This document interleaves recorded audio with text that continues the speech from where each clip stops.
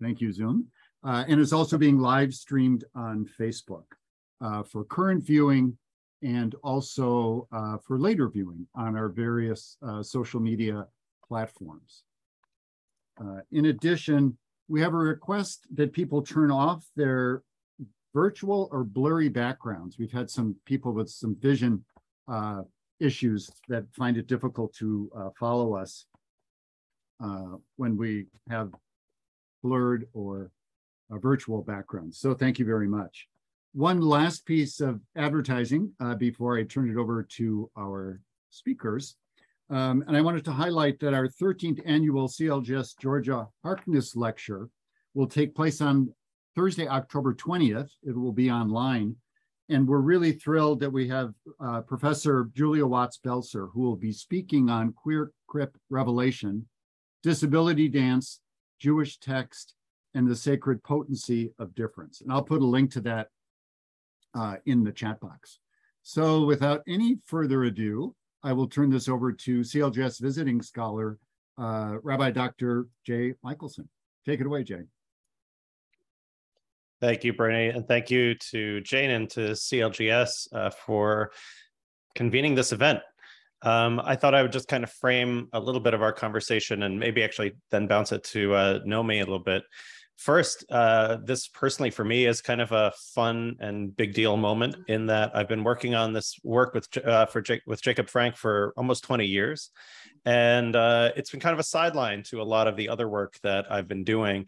And now to have the fruits of that work out from Oxford University Press, and the book is being published officially tomorrow.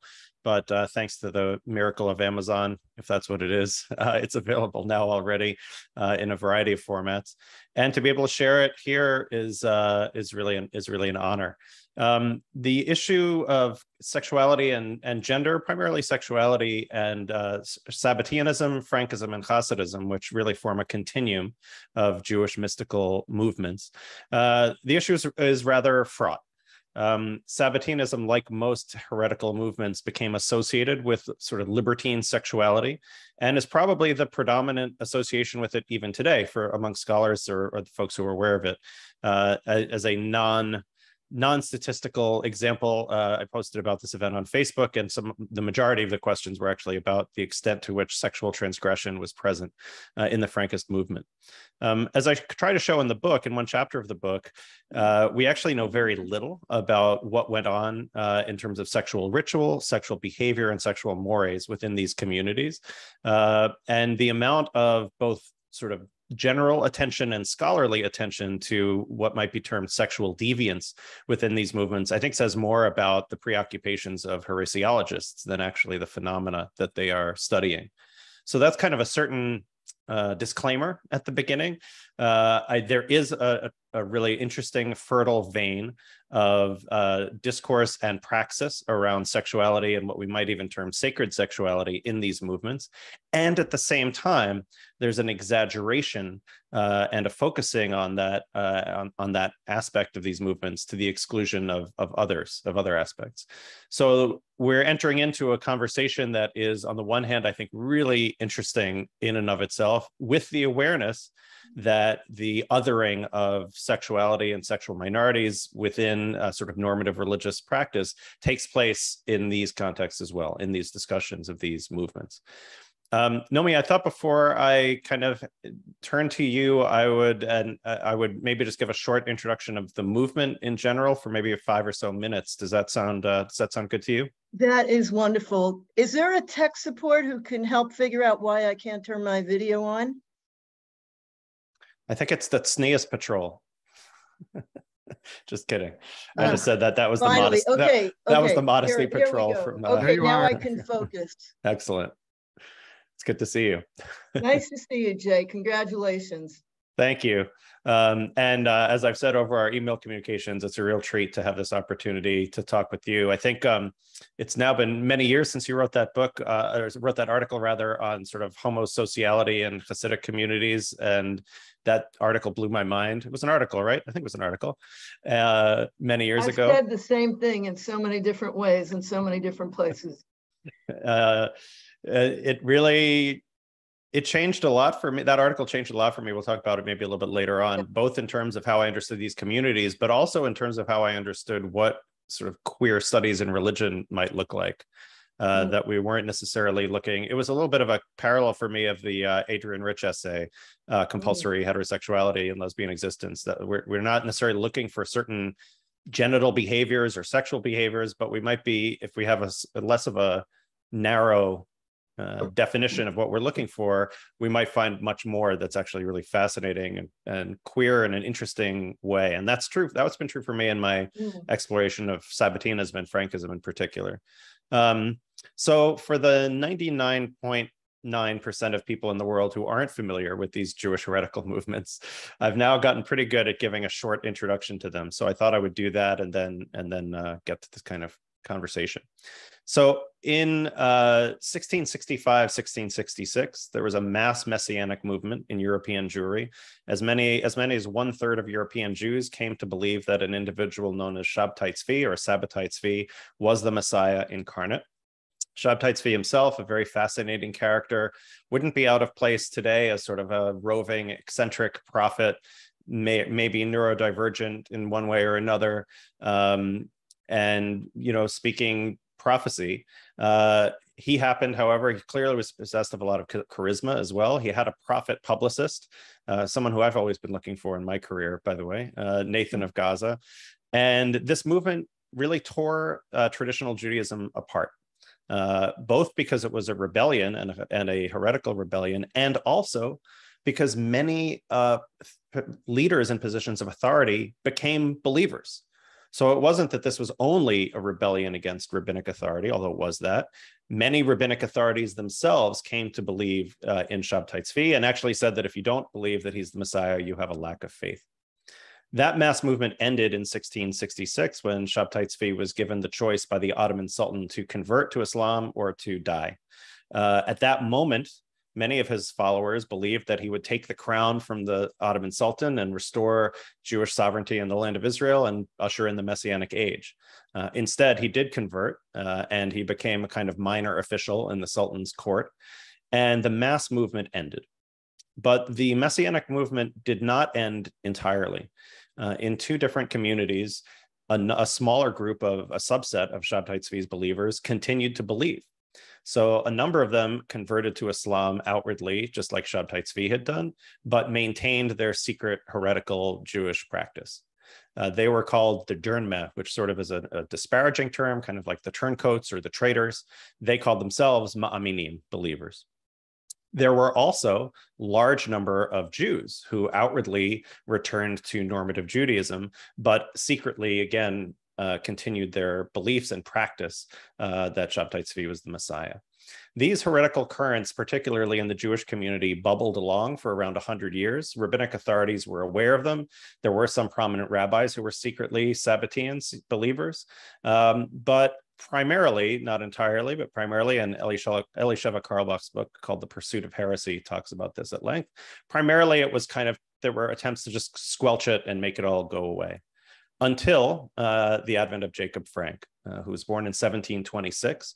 In 1755, 56, 57, he assumes leadership of a sect, one of many sects of Sabbatean believers. But at some point in 1757, his sect was either exposed or accused of engaging in a sexual ritual, a kind of eroticized version of Simchat Torah, the Jewish holiday where Jews dance around the Torah. The Torah is meant to sort of reflect or embody the divine feminine, the Shekhinah, Malchut.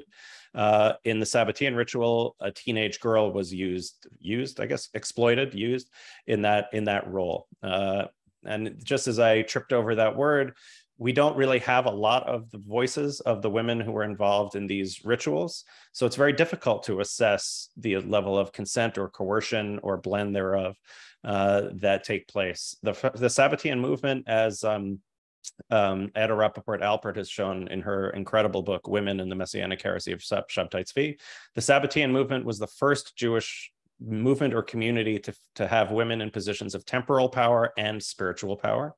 There were female sect leaders, community leaders, prophetesses, and sages. At the same time, again, we don't have as many records of these women speaking for themselves. And so it's always one of the challenges, and I think it's a good second, maybe disclaimer at the beginning, is that there's not a utopia here that I'm proposing, like some queer utopia that once existed, and that's fantastic. There are really interesting queer disruptions of normative Jewish sexual ethics in the context of extremely problematic power arrangements, continued misogynistic teachings, and so on. This ritual was exposed when a teenage girl was half naked and danced. There were men and women dancing around her and kissing her breasts, as men would do in a traditional normative Jewish environment, kissing the Torah. Whether this actually happened or not, I talk about in my book, but that became secondary to the accusation. And over a series of disputations that took place, finally culminating in 1759, eventually Jacob Frank led the largest mass conversion to Christianity in Jewish history. Somewhere between 3,000 and 5,000 Jews converted over a period of a few months in 1759.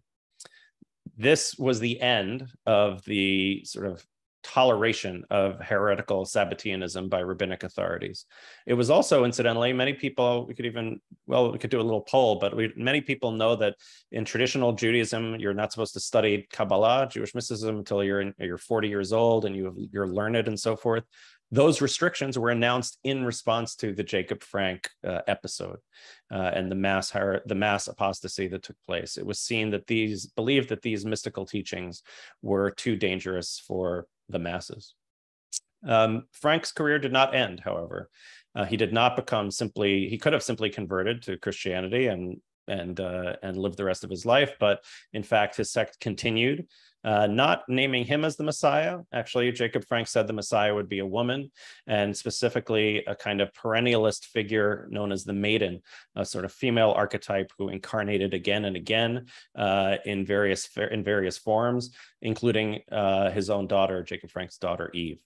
So this maiden figure, which kind of combines aspects of the Shekhinah, aspects of the Black Virgin of Shostachova, where Frank was imprisoned for a number of years, and aspects of other teachings around the divine feminine. This is the messianic figure, not Jacob Frank. In a wonderful aside, Frank then says that the sort of the dark woman, the demoness, the enchantress, the one who you want to avoid, is the one who promotes sexual repression and traps men into reading books and oppressing other women, oppressing women. And it's these forces of repression that are actually the evil, the Sitra Achra. That in itself that's a pretty radical inversion of traditional Jewish conceptions of repression and libertinism when it comes to sexual expression. So Frank is thrown in jail for 12 years. Upon his release, thanks to geopolitics, he lives out the rest of his life kind of as a sect leader, a little bit like a 18th century cult leader, creates or dictates the work that we have now called the Words of the Lord, which are his oral teachings recorded mostly in 1784. And while his movement ended, and mostly ended in failure upon his death and then the death of his daughter many years later, much of what Frank preached anticipated currents which would become dominant, not just in Judaism, but in Western religious circles. The notion that traditional Jewish theodicy, that the wicked are punished and the righteous are rewarded, is not true in a literal sense. The conception that one could have what we might see as a spiritual practice, I want to suggest that's really a sublimated, erotic, messianic consciousness without the sort of boundaries of normative religion, which is something, again, that many people may take for granted today. That originated with that movement. And the idea that there should be kind of a Jewish return to history and Jewish power, for better and for worse, I would say largely for worse. This too anticipated later developments in Jewish history. So that's my very short thumbnail. I would only just add, and knowing with this I could transition maybe to you, I think when I started learning, I went to graduate school to study Hasidism and sort of abandoned that to instead study heresy. I saw those as two very different phenomena. There was like the Hasidic movement, which came along in Podolia in the 1750s, and there was the Sabbatean and Frankist movement that came along in Podolia in the 1750s, but these were very different. That seems not to really be the case. The Baal Shem Tov, the founder of Hasidism, was very aware of Jacob Frank, mourned the excision of his sect from the Jewish people.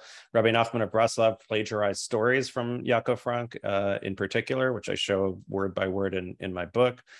And more broadly, the notion that one could have an eroticized spiritual messianic consciousness outside of traditional messianic history, but instead in an eroticized ritual, is something that's actually held in common.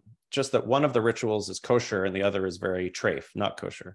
The kosher ritual would be to infuse contemplative and ecstatic prayer with eroticism and erotic energy. And there's many of those texts in Hasidism. The not so kosher version would be to actually infuse that ritual with sexual practice.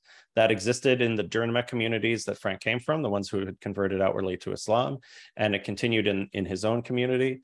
And to me, these are just two slightly different paths along the same basic road that takes us to maybe where we are now in the New Age and in spiritual, in Neo-Hasidism in particular. I should also say, one last thing, my husband just handed me the first copy of the book that I've been able to hold. So there's the screenshot of me holding the book, which it's real now. So thank you. There's the summary. Naomi, you're muted. Hi. Congratulations. What a wonderful moment that we're seeing. And also just what a fabulous topic for a book.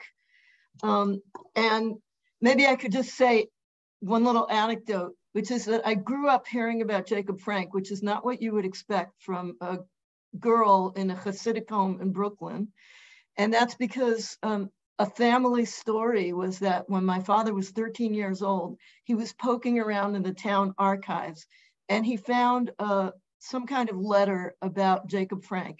And my father grew up in the town of Buchach, which apparently was a center of Frankist thought. And he sent a copy of this document to Mayor Balaban, the first Jewish studies professor in Poland. And Balaban wrote him back a letter saying, "Dear Professor Seidman," not understanding he was corresponding with the 13-year-old. And later, my father went and studied with Balaban. So this was a story I grew up on, and it fascinated me. And I'm not surprised that a 13-year-old Hasidic boy would be fascinated by Jacob Frank, right? There are these moments in history that, as if they reach out of the past and they grab us by the lapel. And Jacob Frank is one of those moments, or the story of Jacob Frank is one of those moments that has a kind of power to transcend its incredibly weird, particular, local, eccentric details and speak to us as if we're right there. Now, my question is, to what extent, and I think that both, I've heard you, or I've read you, and I've heard Ada Rappaport, actually at the GTU, say that this particular kind of fascination is a form of misreading. That there's something about the Frankist movement that we don't get because we're so turned on by it. And by the way, this is a queer, right? Zoe Wyman-Kelman talks about the queer touching that's possible through history, right? We touch people not only when they're there in the room with us, you touched some people through this book, and you will touch many more. So what is it about this topic that we're liable to get wrong in our very desire to touch it? I love that question. Thank you. I think there's something there about the Jewish queer search for a usable past, right? So we know the search for a usable past, and where, you know, my touchstone for this is another Adrian Rich text, right? Diving into the wreck, where, you know, our names don't appear in these books, and we have to read between the lines and find where the queerness is. And sometimes that can be a kind of flattening of the text, you know. So the Ruth and Naomi relationship, I think, is one which Adrian Rich herself looked at, where this is a complicated, interesting queer relationship that may or may not conform in a kind of easy way to retrieval. The same with David and Jonathan, which was much more of a warrior love convention than any kind of, let's say, egalitarian same-sex relationship. And here too, but maybe less famously, there's something just profoundly attractive about this notion that there's this explosion in eroticized mystical consciousness that takes place, and that turns me on intellectually and in whatever other way. And that may be, it would be very, I think I started my, one of my first disclaimers was he's not a good guy. Jacob Frank's not a good guy. Some of what was said about him is almost certainly false. There was a long-standing claim that he committed incest with his daughter. There's no evidence for that. In fact, when he talks about incest, it's because he designated his close followers brothers and sisters by title, not by biology. And they were in a kind of some sexualized community, not unlike a 20th or 21st century cult. So, all right, he didn't do that, but he did do a lot of other sort of mean things and said a lot of abusive things. And one thing that's interesting— blood libel against the Jews. Right. So there was, in that period that I alluded to, 1757 to 59, I did the short version, but there were actually two series of disputations.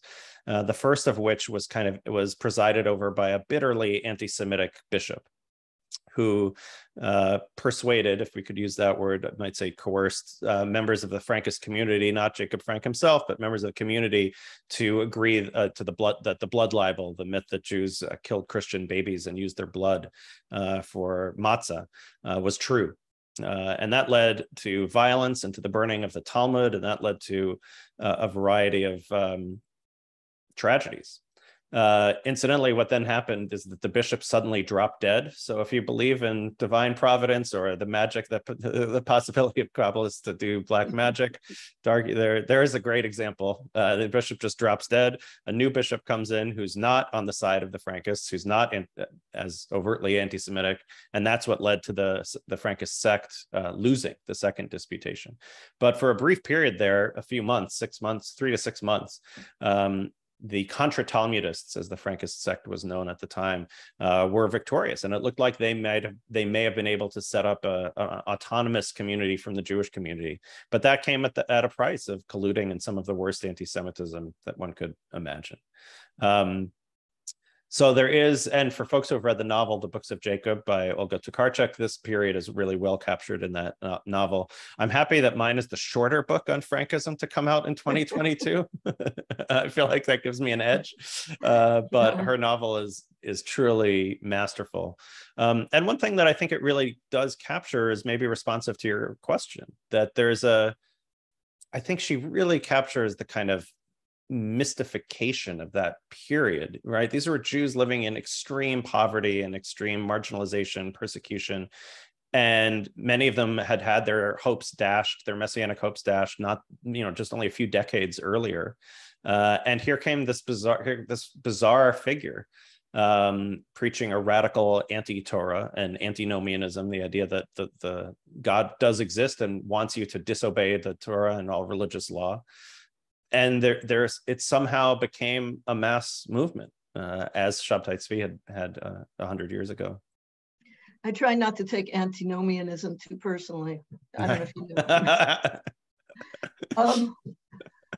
Jay, I think what I meant to say, let me try to put my question into greater focus, and also remembering Ada's point. So Ada of blessed memory, what she said is something like that we tend to view sexuality as kind of the bottom line, maybe after Freud, the explanatory principle for everything. So, you get a heresy and there's, this ritual involving kissing the breasts of a young maiden. You're like, aha, it's all about sex, we knew. And what she said is that this particular ritual with the wife swapping, I think she talked about wife swapping. Mm-hmm. She said it was done in the way. There was also a ritual eating of tallow, mm-hmm. which is not kosher. So the ritual antinomianism, if we want to call it that, the breaking of Jewish law, was done in a kind of spirit of intent, religious intent, intentionality. And our, those horny, ancestors of ours, is a kind of misreading of what that was all about. Which I think leads to the next thing, which is that our queer desire to touch these ancestors maybe or maybe if it's queer, it doesn't have to be faithful in the same way. And I want to ask you about that too, but that's my next question. So I don't know if that puts a finer focus on my question. It does, actually. Thank you. Yeah, so I completely agree with Ada's reading of sexual ritual in the Sabbatean and Frankist communities. One of the most remarkable ones, which probably no one on this call has heard of, was right on the eve of the Frankist conversion. Frank conducted a sexual anti-mass in a certain way. He had a crucifix and put candles on the ends of the crucifix and extinguished the lights. And there was then a group, we might use the word orgy, but there was a group sexual ritual that took place at that time. And this was just at the time when the sect was in this incredibly traumatic transition period, right? I mean, converting to Christianity. This was in a certain way might be understood as kind of communicating very clearly that this was not going to be a sincere conversion, right? In as stark a way as possible. The same with the eating of the tallow, which, by the way, that was Chaya Shore, one of the female leaders of a Sabbatean community I mentioned earlier. She used that as a test of faith, right? Will you eat this treif thing, this not kosher bit of beef fat? And it's, for me, I'm interested in the experience of antinomianism and what that is. I think Rachel Elior, who was my dissertation advisor and really my guiding teacher in this work, she just pointed out, if you want to have sex, go have sex. You don't have to write about it, right? It's there is this sense in some of the scholarship of Frankism, and this goes right through Gershom Scholem and others, that just like you said, sex is the bottom line, and that all of this elaborate theology was some excuse to get laid, which is just ridiculous, right? People, especially men, were having all kinds of sex. They just didn't write about it necessarily and didn't make a theology out of it. So, right, there's this reductive idea that like, that's right. Oh, just like, insert 20th century or 21st century abusive male cult leader. It was really all about the sex. And I think Ada conclusively demonstrated that that's I would say a silly reading of the sexual antinomianism, that it actually was in the service of a kind of consciousness transformation that was a profound rupture from normative religious identity. I mean, again, just imagine, right? You're in the 18th century and this is the most wild violation of Jewish law that could be possible. What does that convey in the consciousness of a sect member?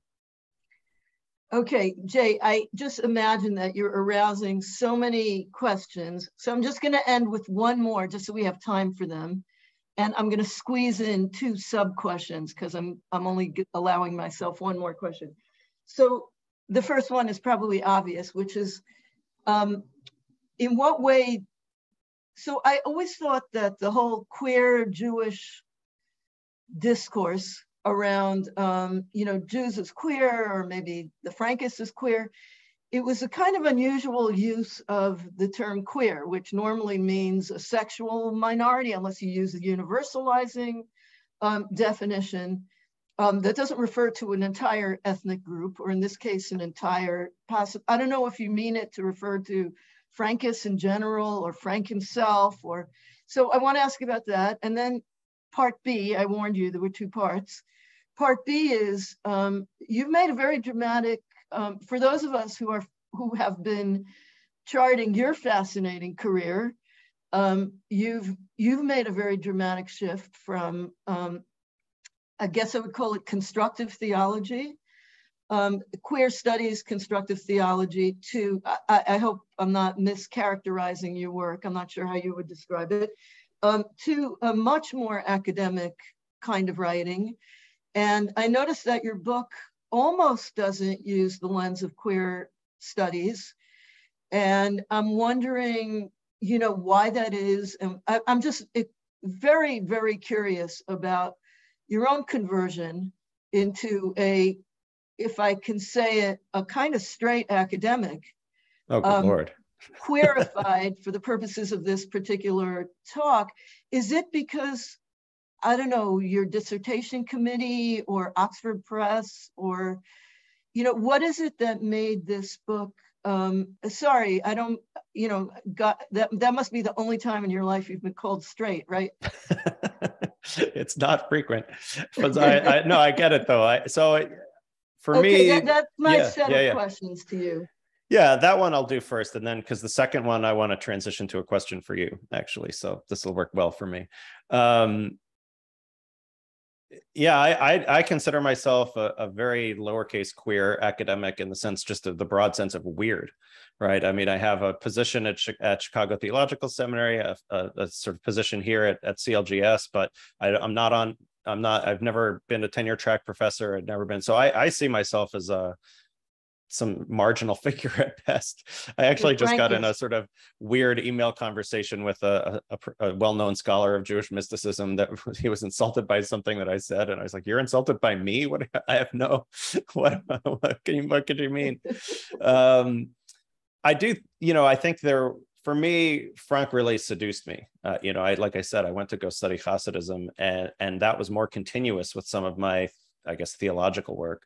That project turned into my book, Everything is God, which works with some Hasidic teachings. But it really, you know, you always kind of know the end game with these Hasidic teachers in a certain way. No matter how elaborate the theology, it's going to come back to Torah and mitzvahs. It's going to come back to a traditional Jewish frame. And I just found all of this interesting theology to be not that interesting, because that's where it ends up. With Frank, you never know where it's going to end up. I mean, he tells the most bizarre tales and stories that and I kept chasing him down. I worked really hard to this must come from somewhere. And a lot of them came from his imagination, or from, you know, maybe synthesizing folklore and a lot of other sources. And so that was the seduction for me. I do think, though, you know, I wrote a piece a few years ago, also a kind of more conventional academic piece on queer theology and Kabbalah, essentially. And I think a subtitle was Resources and Reservations, because there is, if you're looking for, certainly if you're looking for femininity in theology, the Kabbalah is the place in Jewishness until the recent period where it's found. If they're looking for a sacralization of sexuality rather than a repression for it, that again is where it's found. You know, in the Sabbatean movement, Sabbetai Zevi was a very conventionally queer figure, by which I mean, not only did he have male lovers, but he was understood as having a female soul and a male body. I hesitate to project back categories of transgender, but whatever that meant for someone in the 17th century, he was understood to have a female soul and a male body. He was seen, it was his wife, Sarah, who was actually the kind of much more of the leadership position in the community. And there were these amazing homoerotic hymns, which were created by male followers of Sabbetai Zevi, praising his quote unquote feminine beauty. We'll be singing those hymns on Tuesday at a book launch event I'm doing in Brooklyn. Basia Schechter has set a couple of them to music, and I'm very excited for that as well. You know, I did the same thing with my book. No, I didn't know that. Yes, I hired Basia to set some songs, some of the Beis Yaakov. I mean, we had the music, we had tunes for it. Okay, sorry for interrupting. No, that's incredible. I had no idea. You know, Jacob Frank was more of, I would say, a queering of the queer. His understanding of Jewishness is similar a little bit to some of how Daniel Boyarin's work gets read. Also similar to, why am I forgetting? Otto Weininger, right? The sort of horrifying, queer, self-hating Jewish bisexual writer who felt that Jews were quote unquote feminine and Christians were masculine and Jews had to become more masculine. Frank has a very similar view with all that entails. His notion is that Jacob and Esau need to be brought together, the sort of temporal power which he associated with masculinity and Christianity, and the kind of spiritual understanding that he associated with femininity and Jewishness. Obviously, all of those have a lot of problematic aspects, the binary and the essentialism and so much more. He did have this interesting, one of his followers wrote, and Ada wrote a paper which was included in her book based on this very bizarre proto-feminist but also misogynistic Frankist reading of the emancipation, why the emancipation of women would bring the messianic age, because women embodied sensuality and sexuality, and sexual liberation was going to be the mark of the messianic age. So a wonderful mishmash of feminism, anti-feminism, misogyny, liberationism, and Ada's treatment of that essay is I think really interesting, and I take it up in the book as well. So I think I take your point. There's sort of this, but I think even in the queerness, I think what's interesting about the queerness in Sabbateanism and Frankism is also that it is continuing, that there is something queer about mysticism, and that, you know, for me, I would like to turn this answer into a question, which is a nice traditional Jewish thing to do, for you, which is where, you know, I think as I'm reconstructing your work, and forgive me if I do it in a sort of haphazard and terrible way, there's a certain kind of displacement of eroticism in some of these Hasidic communities, which again grew up in the same places at the same time with the same. They were called Sabbateans. They were called, oh, you guys are just more heretics. And at first I thought that was just a slander when I was learning about that, you know, 25 years ago. But it wasn't just a slander. Outwardly, they really looked like another heretical sect. They were outside of rabbinic authority. They favored mysticism over traditional Talmud study. They had these ecstatic, eroticized practices, not corporealized as the Sabbateans did, but sublimated into some notion of zivug, of sexual congress with the divine feminine. Do you feel like I'm reaching here, or do you feel like there are aspects of continuity in the kind of intense, eroticized, mystical prayer which took place in homosocial environments in Hasidism? Do I feel that you're reaching by making a connection between the sexual organization of Hasidic life and the sexual organization of Frankist life? In particular around prayer, ritual, and and displaced, or what Shalom called neutralized messianism. It actually, thank you. It actually explains something about Hasidism, which is you have one movement that burned itself out very quickly, and you have another movement that's exploding.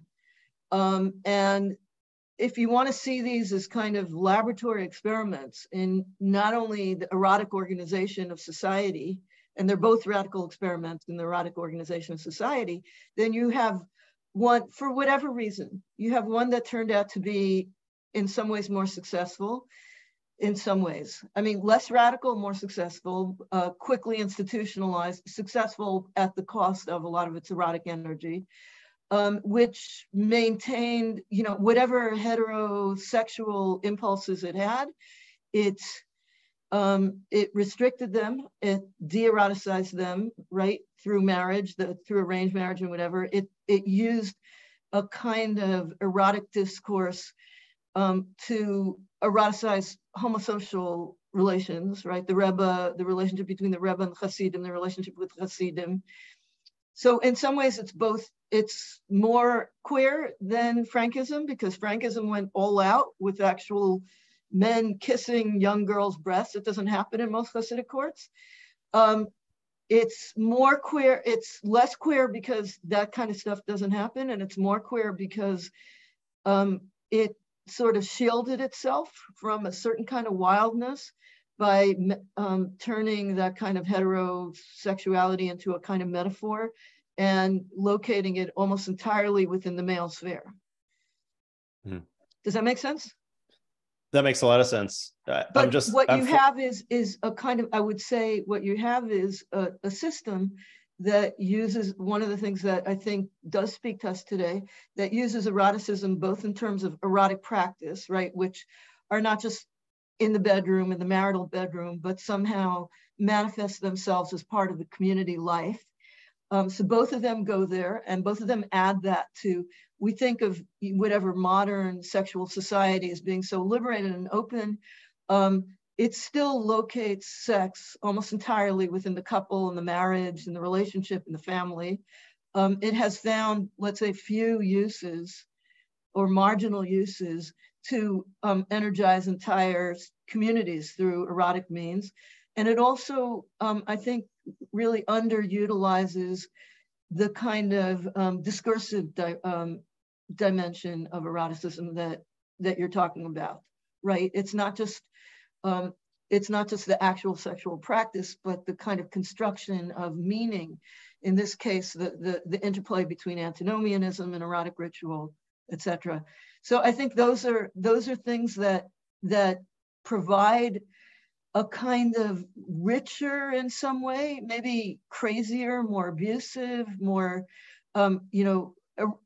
eros has a role, has various roles to play that are almost missing in our society, in which supposedly we have the big, lollipop of we get to have these different kinds of sex, yay, gay marriage, straight marriage, blah, blah. Sorry, no offense.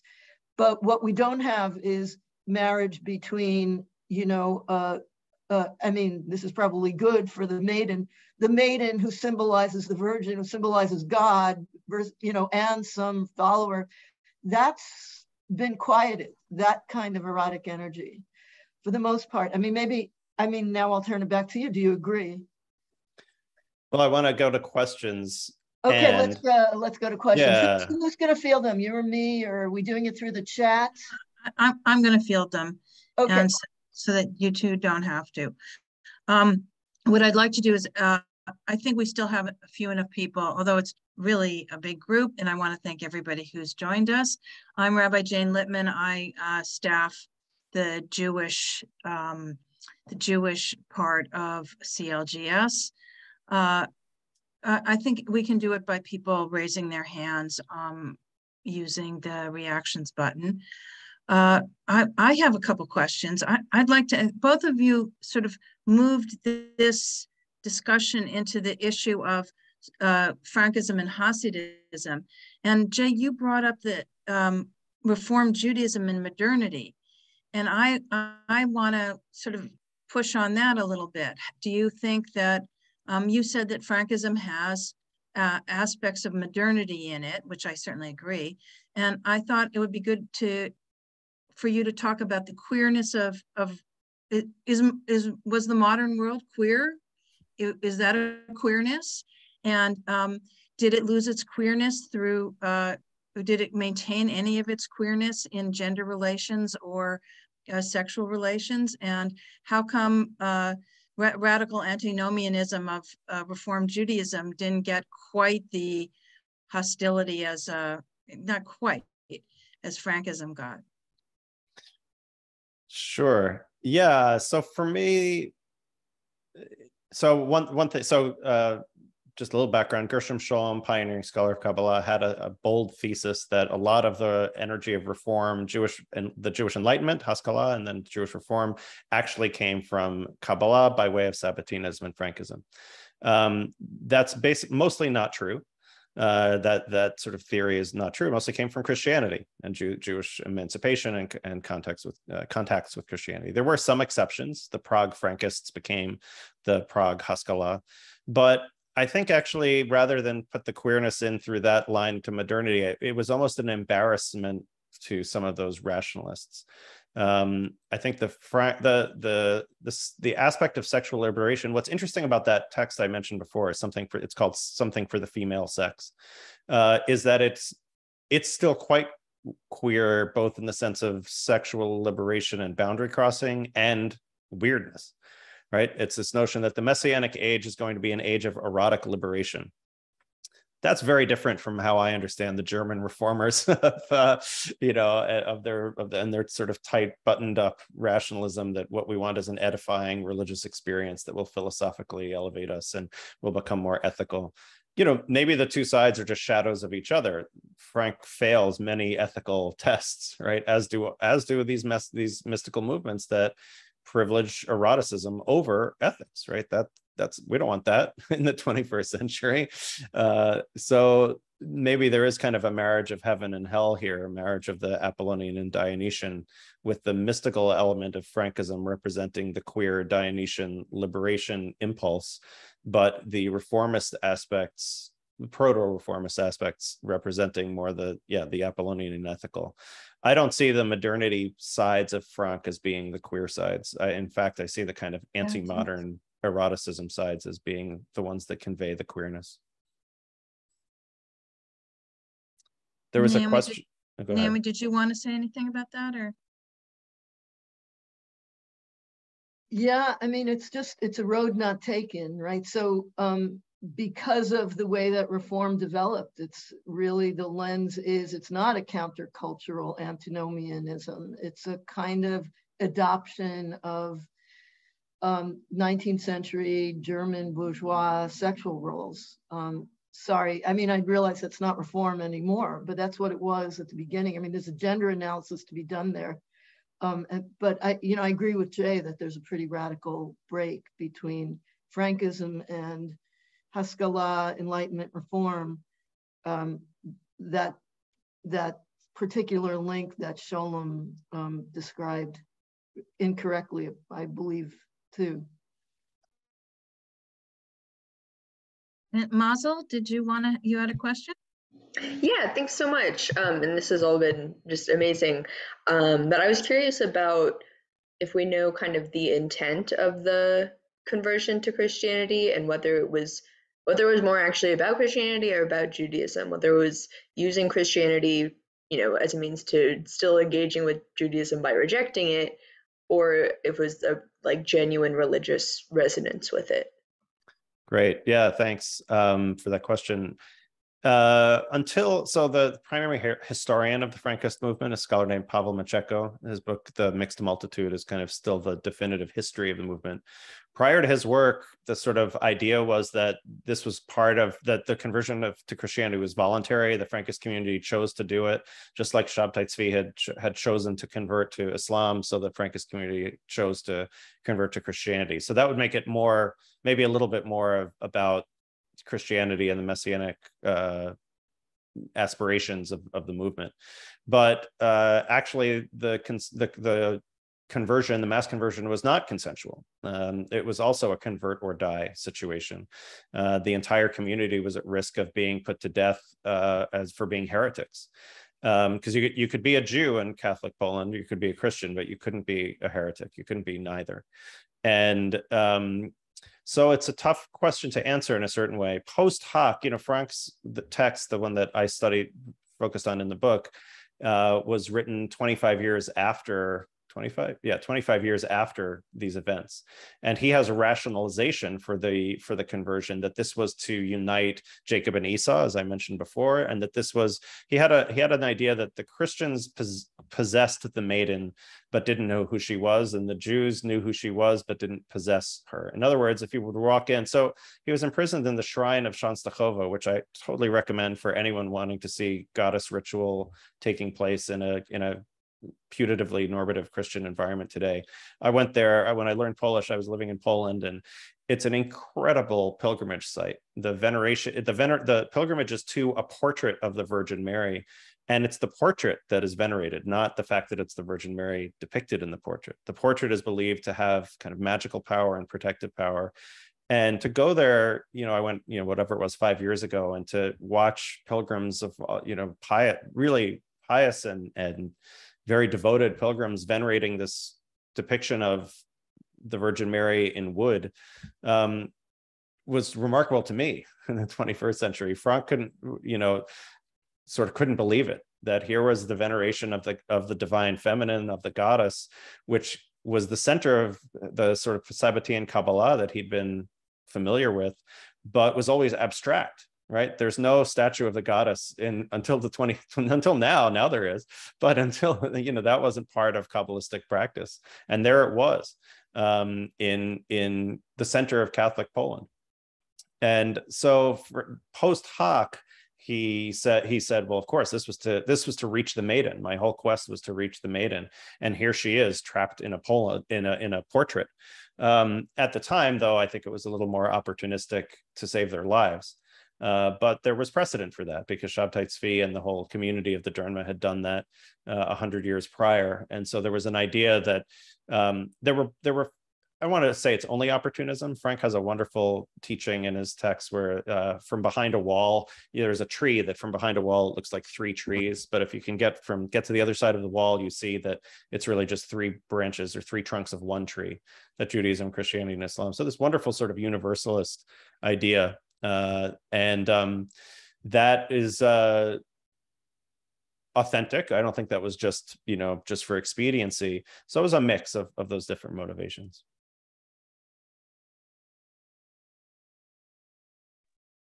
Thank you so much. Jay, if nobody has another question, I have one, but go ahead. Just because we're at the Graduate Theological Union, how does this go for it? how does this strike you as an episode in Jewish Christian relations, connections, whatever? And also, okay, this is also a two-parter, whichever one you want to answer. I actually was in Poland twice this summer and was astonished at the liveliness and interest in Jewish studies at various universities and these festivals. And it really seems like Poland is the place at which the most exciting work in Jewish studies is being done. And it's also about Jewish Christian relations, because most of the people doing this work are not Jewish. So I'm curious what you think of what's going on in Poland and also the Jewish Christian angle. Well, it's fun to have the Frankist studies angle on that. So Adam Mickiewicz, the sort of national poet of Poland, like the great hero, am I allowed to? He was a Frankist. He came from a Frankist family. His Frankist themes in his work. He has there are a number of his poems which can only be understood in terms of Frankist and Sabbatean symbolism. He has all kinds of. He also was, a spokesperson for a certain kind of tolerance, also around Jewish Christian relations, to an extent. You can't really say that too much at the Jagiellonian University in Krakow, which is where I was, and I was there before the current right-wing party has been in power for the last few years. So there are parts of Jewish studies that are now, either fetishized or beloved in contemporary Poland, and there are parts which are still a little beyond the pale, no pun intended.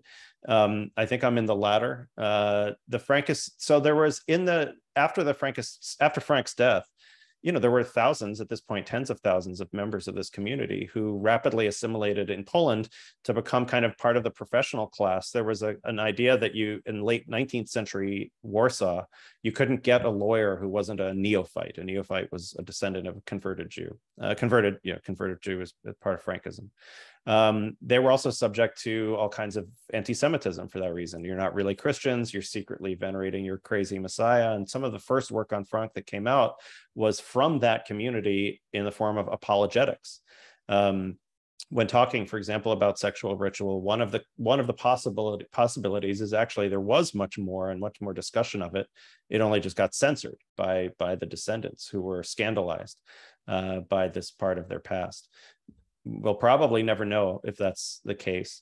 But that community, so the neophyte community, the descendants of Frank and his disciples, became a kind of outsider inside in a certain way. They were Christian, but sort of still Jewish, and they bore a lot of the brunt of that anti-Semitism. I can't help but include the anecdote that in the Prague Frankist community included the Dembitz family and their descendant, Justice Brandeis, had a portrait of Eva Frank on his desk at the Supreme Court. So bringing my little law degree background together with my law degree. Oh my God. The many that chapters. That was another chapter. Another chapter. So that, and there is, in the early period in the 1750s, it's clear that the Sabbateans and the Frankists were pawns. and this is also really well captured in the Tokarczuk novel, in the books of Jacob. The bishops and the clergy in general had their own agenda. They wanted to be seen as successfully converting the Jews, and this was a feather in their cap that so many could be converted. And there were disagreements within the hierarchy about how this was to be. And this was also Pavel Macheco has continued to write on the Jewish-Christian relations aspect of this. This was also a huge outbreak of anti-Semitism around the blood libel and so on. And Pavel's now traced kind of where the blood libel shows up and where it doesn't in Polish history. Yeah, I'll leave that there on that subject. Thank you. Karen, I see you have a question.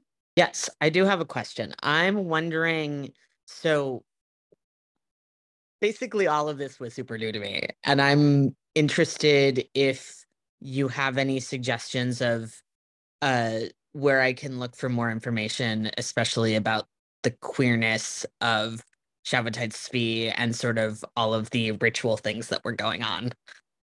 So great question. Now I can plug the book. But beyond that, I have a disappointing answer, which is that the best scholarship on this is only in Hebrew. So I don't know if you can read Hebrew academic writing. If you can, you're in luck. Avram Elkayam has done a number of studies of the sort of sexual ritual among the Durnma and also the queer aspect in particular. One book that's available in English is Cengiz Sisman's book, The Burden of Silence, which is about that community, the Durnma community. Doesn't focus on issues of sexuality, but it includes them. It does not have a queer lens, but does talk about the sexual rituals that took place. And these rituals took place for hundreds of years, right? It wasn't just a one-off, right? There's the Festival of the Lamb, the Festival of the Putting Out of the Lights. These are all sexual antinomian rituals that continued in this community for hundreds of years. Maybe get revived in the contemporary period as well. But I think, and what we could try to do is there's a wonderful young scholar named Hadar Feldman Samet who's writing on Sabbatean hymns. She hasn't yet focused on the sort of homoerotic ones. I've been kind of nudging her to maybe do that. But her mastery of these are in Ladino, which I don't have Ladino, and she does. She's an incredible scholar, and her work on the Sabbatean hymns so far has been really remarkable. So those are a few places to continue, but I acknowledge the disappointment of the fact that the best scholars are doing the work in Hebrew. There's another strange book by a scholar named Eli Shai that's subtitle. The title in English would be The Messiah of Incest, and it's about Sabbetai Zevi and focuses on eros, but that's also actually only in Hebrew. In Hebrew, it's Mashiach Shel Gilui Ariyot, which has a little broader meaning than incest. So I want to totally get to Eli Andrew Raymer's question, especially because it's nice to see you, and I love seeing each other at our book launches through CLGS. If it weren't for CLGS, our friendship wouldn't have as many colorful moments in it. So thank you. There is a lot about Frankism and Frankist history and Sabbateans that is just too unbelievable to believe. So probably many of you have heard the anti-Semitic conspiracy theory that a conspiracy of Jews and Freemasons brought about the French Revolution. There is a grain of truth to that conspiracy theory in the Frankist movement. The Frankist movement, late Frankist movement, was connected to Masonic lodges and to other Western esotericist societies, and they were running weapons from the Habsburg Empire to the French revolutionaries. That is a fact. That did happen. That didn't cause the French Revolution, but it is actually true. David Icke, one of the most horrifying contemporary anti-Semites who has many, many followers, really does know his Frankism and Sabbateanism. I don't know where he's getting it from, where he's learning about it, but he actually is correct on a lot of what he talks about these movements. And what you said about that Ataturk and many of the founders of the Turkish Republic came from Durnma families is absolutely true. Again, The Burden of Silence has that. There's another book, I'll get to it. It's Mark Baer's book. There's a book on the Young Turks, which talks about it family by family. The Turkish Revolution, this Turkish secularism was basically invented by the Durnma, by secret Sabbateans who had converted outwardly to Islam. Probably not a coincidence that people who travel across these boundaries between religious communities had the idea that maybe we didn't need to have such strong boundaries between religious communities. Virtually all of the young Turks who were instrumental in the birth of modern Turkey came from Derna families. That too was stigmatized for a while. And so a lot of that was hidden, right? It wouldn't be necessarily so great for a modern Islamic Turkey ruled by, much more conservative factions to say that their country was birthed by quasi-Jews. But historically, that is the case. And so now that I know that you have a Turkish family, Eli, I'm really excited to think that you yourself may be a descendant of Sabbetai Zevi, and we'll talk about that later. You can unmute if the answer is yes, because I'd be very excited to hear that. Well, it's lovely to see you. I enjoyed both your conversations, and honestly, my given Hebrew name is Sabbatai. I think I remember that.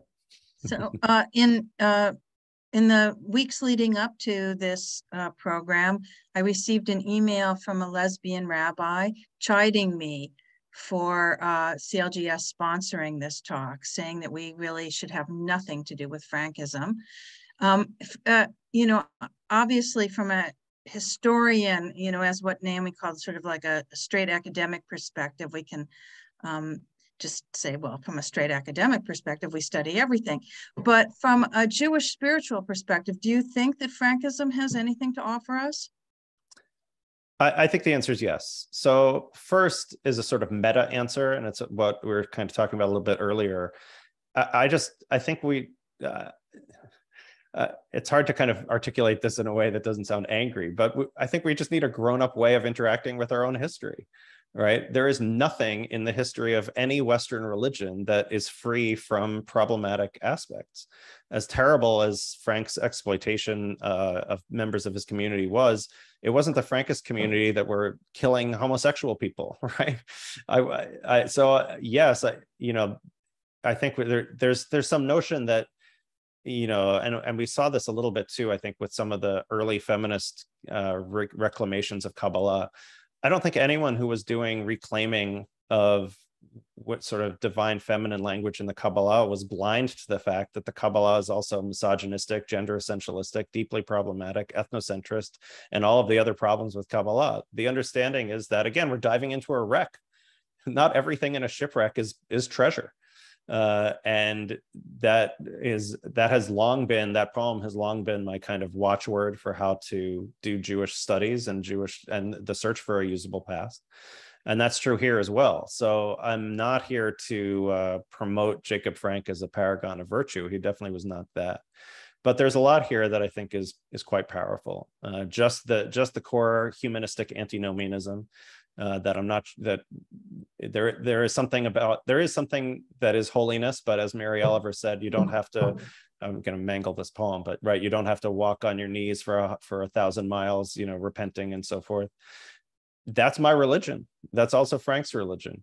I read that Mary Oliver poem every year at this time of year when a lot of folks are getting involved in repentance and atonement and Yom Kippur and fasting and beating their chests and so forth. And so for me, anytime there's an articulation of the folly of that, that's something that's interesting to recover.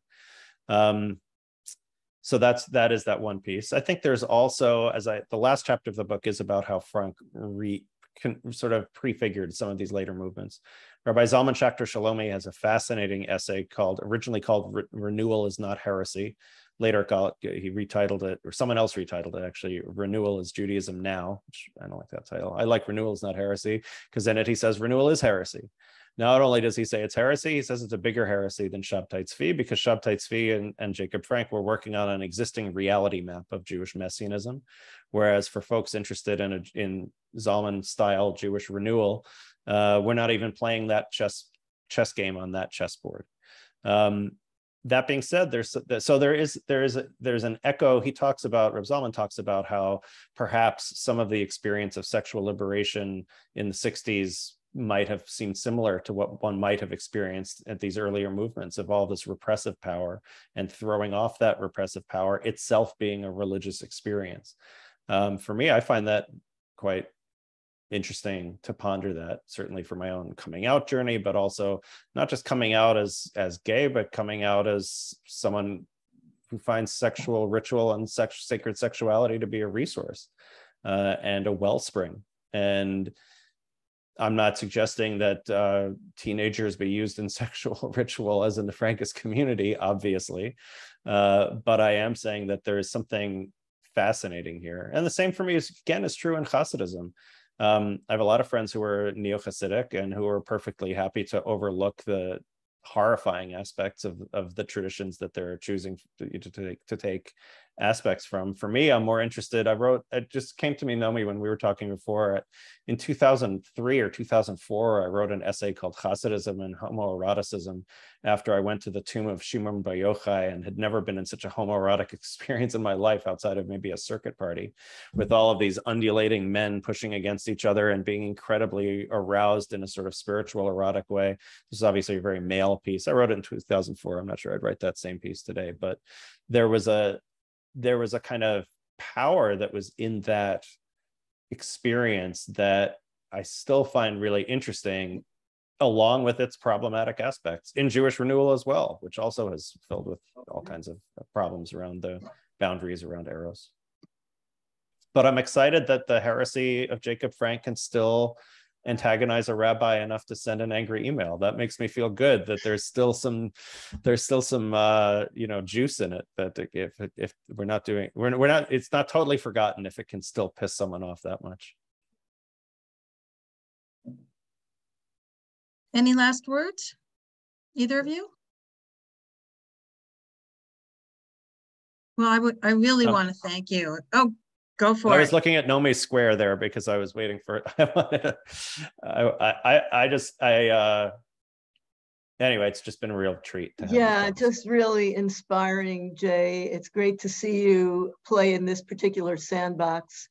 And I know that there will be some cross-fertilization between your strictly academic work and your constructive theology, and it's going to be really exciting to see that blossom. Thank you. That means a lot. I really appreciate it.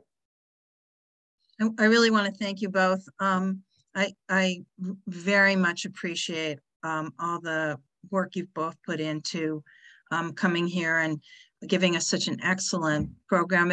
As I wrote to both of you, it's programs like these sort of intellectual ones that seem to be a little more hidden in a certain way, from our perspective, more queer, and in terms of our programming, that really excite me, and I just feel proud and pleased that CLGS could present this today. We have a couple programs coming up that I'd like to pitch. I also have a book that just came out, which is called Transkite, which is that it's liberating gender for Jews and allies, the wisdom of Transkite. The West Coast book launch is Sunday, September 18th, as part of Slichot, and it's 21 essays from trans and non-binary Jews and allies, explaining various things, pieces of ritual, theology, their lives, arts, and how to be a good ally to trans Jews. And we will have probably about half of the authors are able to be with us. And it's Sunday, September 18th at 6 p.m. Pacific time, and I hope you'll join us. Also, I'm delighted that our Georgia Harkness lecture, which is our preeminent lecture by a woman scholar, and it's designed to raise up women's theological voices, will be Julia Watts-Belzer, who is really a brilliant theologian and also a beloved friend. And she's speaking on a topic that she knows very well, which is what she calls crypt theology, and about how she'll be speaking on it from a Jewish perspective. So it's part of also our Jewish Queries series, how Jewish texts and Jewish history, as you say, Jay, diving into that rack, can bring us some insights onto disability within spirituality. And again, I want to thank you all for being here. Bernie, did you have any last things you wanted to say? No, nothing. Just thank you to Jade and Naomi. Thank you everyone for attending, and please check out CLGS.org. We have a lot of programming this fall, and thank you, Jane, for organizing this. Congratulations on the book, Jane. Thank you. Superstars, Jay and Jane. So I also